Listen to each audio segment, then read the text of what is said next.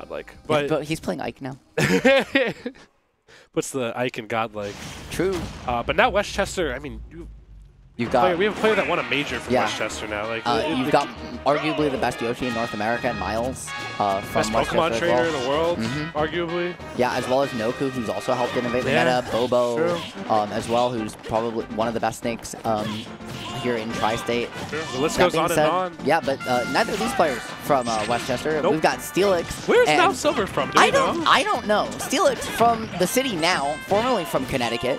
And, you know, not as active in the grind until recently. And, you know, now that he's kind of started grinding again, we've seen him take some results off of, you know, take some wins on most of New York's top players.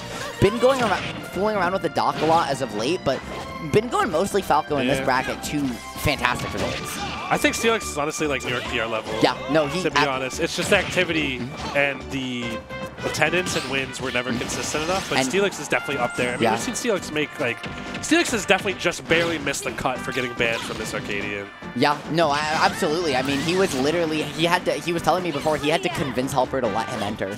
And the way things are going right now, I mean, he is literally I'm regretting that decision. Yeah, he's 2 wins away from, well, never being allowed to enter another one. So you take those, right, if you're SteelX. That being said, it can be so difficult for Falco to find consistent ways in on Aegis because of just how large those disjoints are. That being said, I think SteelX's playstyle lends itself really well. He uses laser from range very, very well, as well as his kind of favoritism towards illusion as a grounded burst option, more so than you'll see other Falcos do, even after the buff. Kind of gives that mid-range unpredictability that you really need against a character like Aegis. Yeah, and I also just think SteelX's patience goes a long way with that as well. I do want to note MaouSilver's patience, though. Like, I've never heard of them before, never seen them before, but they are incredibly patient. They absolutely dismantled their last opponent in June in winter semis, and now we're seeing them go toe-to-toe with SteelX right now, who is a very patient player in his own right, too. You know, with Pyra Mythra, the frame data's there, but you have to be real. Like, this is not a gimme DLC character. You have to have some sense of fundamentals, and especially how to manage your disadvantage if you want to succeed with this character. Yeah, especially at the higher levels. I think definitely at like low and mid-level play, you can just kind of roll your face with the controller with Mythra and you exactly. win. And Pyra too. Like that F smash covers half the stage for a reason. Everyone, please stop complaining about Mythra when you're complaining about Fighter's Best too. I agree. This character's got a lot, but also like in terms of, you know, has some very defined counterplay. Still a very honest character in some ways, as weird as that is to say. Falco, though, not looking honest at all right there. That down tilt up air, closing it out. SteelX trying to find a way to extend this lead, looking to put you in the blender, but great job by MaouSilver utilizing that fast fall capability, getting out after only 50%, and maybe going to find the stock here? I don't know if anything could have punished that. I don't know how negative that side B is on shield. I know it's bad, but I don't know if up smash would have taken the stock. I don't think up smash would have, but you might have just been able to get a up smash. Yeah, or just a grab and throw them off stage, right? Force the linear recovery to have to deal with, I mean, Pyra aerials. All right, big F smash still. That sword ain't as strong as Pyra's, but excellent the space forward air right there to take that stock. And this is looking pretty good for MaouSilver. We're now out of the percentage where Falco will get the crazy pillar combos for free. Oh my god, that could have been so much worse. I love the F smash attempt there. Like, you see what they're going for, trying to get the 2-frame at ledge. That being said, there were opportunities for something else. This could be the stock. Yeah, no jump left. Oh no! Yeah, no, I was gonna say like it was like, there was just nothing, like when you get caught off stage without a character like Falco. You might have been able to maybe like try and find sneak a laser or two somewhere in there, force them to kind of at least renege on their positioning a little bit, or catch the jump out to find a route back. But because you only have that illusion and Firebird that are, well, very linear, right? You have to find ways to mix up your pressure. I think what a comeback. I think instead of that illusion, you could have fired some lasers and then tried to find the non-2-frameable angle that you can also go pretty low with it. Like, Falco's up B doesn't go that far, but you can go decently high vertically with it. That was definitely an oh shit, I'm in disadvantage, I'm about to die, let me just I need to get back to stage right now. And against Pyra Mythra, You cannot recover above the ledge safely. It just doesn't work. Like, this character will go out and fair you every time. Yeah. And I mean, the downside is, well, she can't really recover against you either most of the time. I love the mix-ups that we're seeing from MaouSilver when these side specials come out, right? In that we're just seeing the height mix-up, really trying to mix whether I'm going to use it just to try and snap the ledge, whether I'm going to use it as a hitbox to throw out, and really keep SteelX guessing so you can't just line up those downers, line up those lasers to really just prolong Mythra's disadvantage state. Okay, though, yeah, big runoff fair right there coming out. Mau just trying to find solid ground, but it's not going to work out. SteelX, though, again, keeping this healthy mid-range. It's just about, you know, Falco can put Aegis in the blender, but Aegis can also put Falco in the blender. Like, this is such a volatile matchup. And did you see that wave bounce on the up special there? Just to create a little bit extra space. Give yourself that extra room. Oh, no, the illusion, but having the double jump, you were able to get back. Buffered roll, gonna keep you in the corner just for a moment. I love just the double laser there, just rack on some damage. Still though, SteelX not able to get out of this corner and terrified because all it takes is one aerial and that's your stock. Mau bringing that right back even after a hot start from SteelX. And if you're SteelX, you have to, I think you have to take this game. I think you have to take this game if you want to win this set. It's true. I think also just when you're on ledge against Aegis, you cannot be the first. Like, I know being on ledge is a game of chicken. You cannot be the first one pulling the trigger, though, especially not with that option that SteelX just chose. Falco definitely can serve up a little bit more ambiguity. Like, you can do a fucking wall jump off the ledge or something like that to get back on. So I just think that SteelX is getting caught out because there's just so many options above the ledge that can be covered. You just gotta wait for Mau to swing first in that situation, I feel like. Speaking of swinging first, beautiful down tilt there. I've loved Mau's kind of use of the down tilt, especially with Pyra throughout this set. You see it from time to time because it does combo into that up air. However, you don't really see people catch approaches with it nearly as much as Mau has been, and I think it's been working wonders for them so far. Seen Mau in a similar situation as well. Last game, you know, we're going to see if SteelX can close it out or if Mau can pull another crazy clutch moment. Yep. Ooh, okay. I think honestly staying on the Pyra here is kind of a, it's good, but I think it's also a trap you fall into where people often think of, okay, right, Mythra is the damage character, Pyra is the kill character, and once I get to a certain percent, I'm just staying Pyra. Whereas the key to this character, I think, at the higher levels is how fluidly can you switch. Able to still lock it down, right? Because, again, right, Mau's corner pressure and just ability to ledge trap consistently has been so good that it doesn't matter, but we're not really seeing the fluidity of the switches that you might want to see out of top-level Aegis play.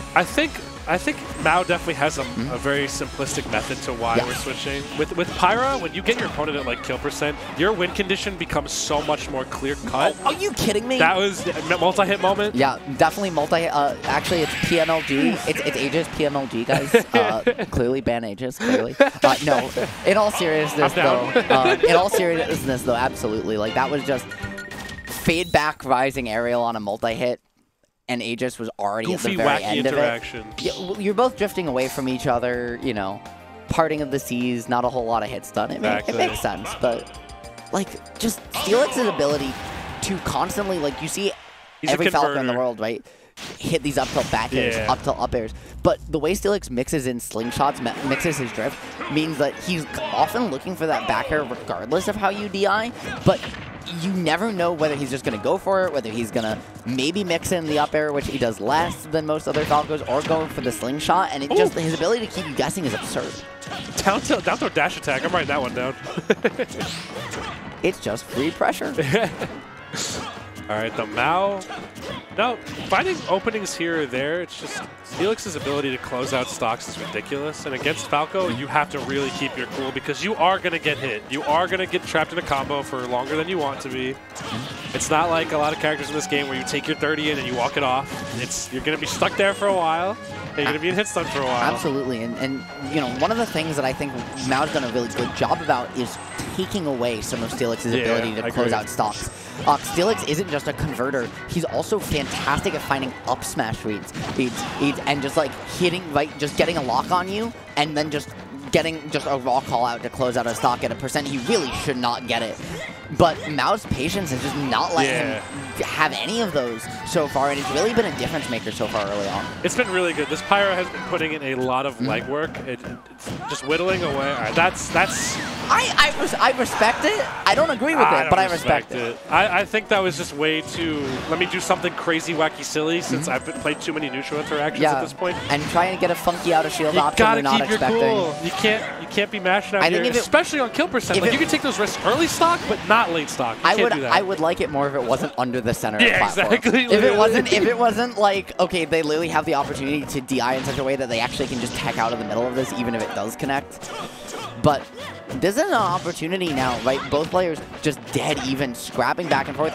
SteelX loves these up-angled F-tilts at low percent to just they're good poke tool. Yeah, but also, it puts you in a tech chase situation where you can kind of follow up with a dash attack. You can follow with a laser, which is what we've seen SteelX do so far. But also, once you get them kind of expecting that, they might try and dash back and then jump in afterwards, and then you can really start to catch those and find a lot of free punishes. Ooh, my God, that could have been such an insane combo right there. And there's the F smash, right, coming out. He's starting to look for opportunities for those reads. We lost the jump. Yeah, this Falco laser hit stun, man. It's crazy no matter what game it's in. MaouSilver is definitely getting one laser closer and closer to having a Joker moment, for sure. All it takes is one bad day, right? Exactly, literally. This is really scary. Yep, great usage of Falco's jump height to just set up that dare perfectly. And that illusion's so smart too, because if it hits, right, it extends your combo. And then when it misses, like we just saw, it just resets you back to neutral. Even a character as fast as A just doesn't get to. And then down the air dodge there to kind of call out saying, hey, you can't get away with a down air on me here. Just SteelX is playing on point defensively here. It really feels like he's got a little bit of a download here in this game number 3. For real. These laser mix-ups too are making Mao's already simplistic movement a lot more boiled down. Mao is not allowed to breathe whatsoever. That's going to be the stock right there. And yeah, SteelX taking it to game 4. I love that reflector so much.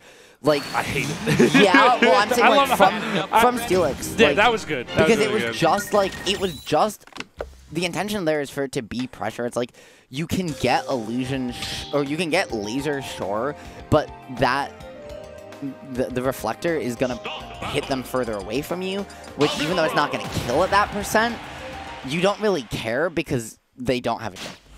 And so with laser, it's just gonna kind of stall them and they're gonna fall a little bit, but they might still be able to get back, whereas this reflector, if that hits, it's over, and if it doesn't hit, well, they're already too far away. I agree with that completely. I think Mao also has fallen into the pitfall of playing how you should play. A lot of basically what I mean by that is a lot of mid-level players, when they start to get pretty good, they will become consistent because they won't take a lot of risks a lot of the time. They'll keep their gameplay very safe, very inoffensive.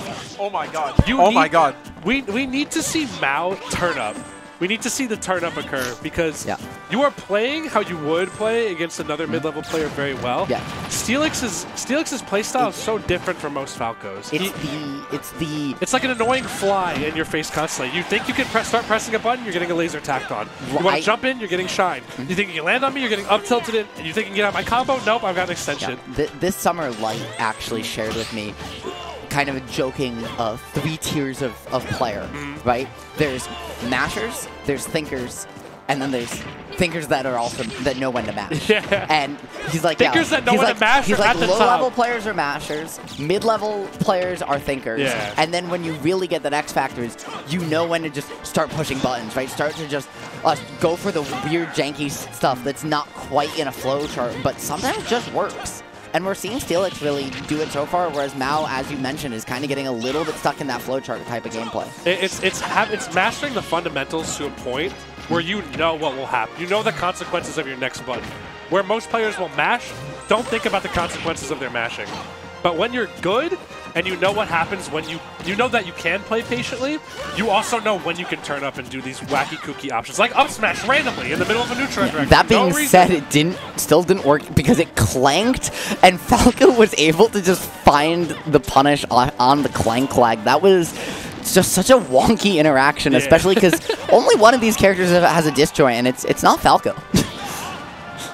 That being said, though, Mao knocking on death's door here.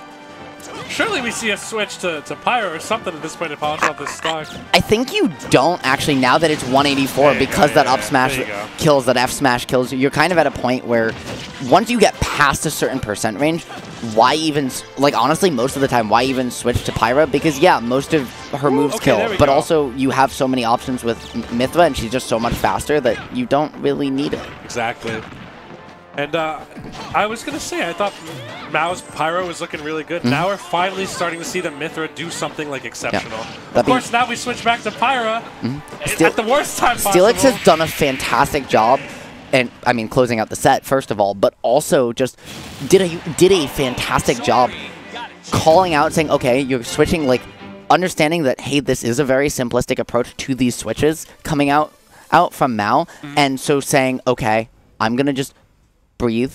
I'm going to let you switch. I'm not going to necessarily try and call you out your punish on the end lag, but I'm going to try and punish the first button you press after that, because once you're swapped over to Pyra especially, if I can get this hit, I just get so much off this reversal. And he, like, really capitalized as the set went on punishing, especially Mythra moments where Mao's Pyra was insane, but as soon as they got put in disadvantage, there was just death because you're able to call out once again, like there at the end, we saw the illusion or the side special get called out because the switch had to come right before, which if there had been you've been able to let them swap back over to Mythra first, you wouldn't have gotten. So it was just gorgeous stuff. I don't even know if it needed to happen then either. I feel like the switch timing was just inopportune. Like you're still above ledge, you're off stage, you're doing the equivalent of an air dodge in the air basically.